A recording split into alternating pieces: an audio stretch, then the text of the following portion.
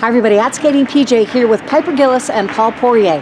I have a question for you that's been just running through my mind. All right. With the absence of Tessa Virtue and Scott Moyer, does who isn't competing factor into how you train and prepare for the season?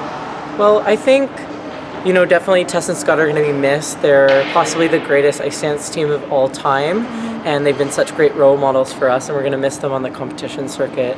That said, I don't think it changes our preparation. Our goal is to be the best team in the world, and no matter who's competing, that means we have to improve our weaknesses, and we have to harness our strengths in order to showcase what we can do better than anyone else. After this many seasons together, you were at one time the sort of new kids on the block. You're now the veteran competitors. Yeah.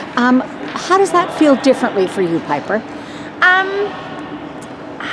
It's different because I think we're ready for it.